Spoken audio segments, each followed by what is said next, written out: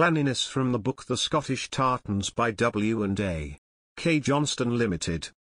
This clan derives its name from the Barony of Innes, all the lands betwixt Spey and Lossie, granted by Malcolm IV to Berowald of Innes at Christmas 1160, after his conciliation with Somerled, Lord of the Isles.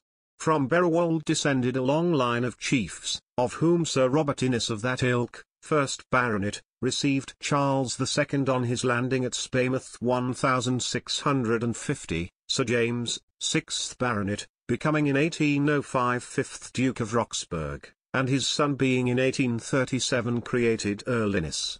From Walter of Innermarkie, 2nd son of Sir Robert Innes of that ilk, sprang the Baronets of Balveny and Edingight, created 1628, and the Baronets of Coxton, created 1686. From Robert of Drainie came the Inneses of Drumgask and Balnacraig, of whom was Father Louis Innes, the Jacobite Secretary of State. These branches were all loyal to the House of Stuart, as were the Inneses of Cathlaw, related to the millionaire Mitchell Inneses of Stow.